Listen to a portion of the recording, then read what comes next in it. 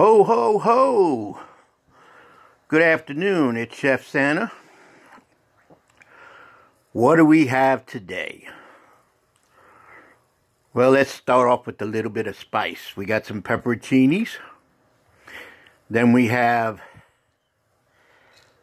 a chaffle bowl, which is just, I put an egg, about 3 tablespoons of lupin flour, some mozzarella cheese, a little garlic, mixed it up really good, put it into the chaffle bowl maker, and then I filled it with, on the bottom,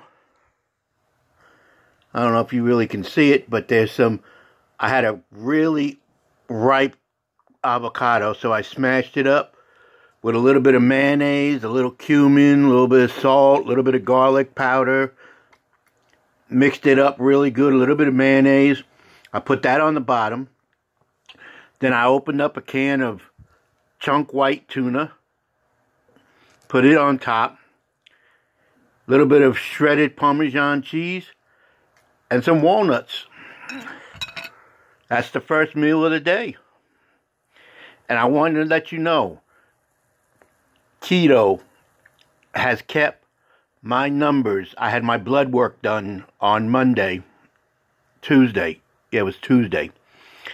Wednesday, the doctor called me. I don't know if I said this in my last video. I can't remember.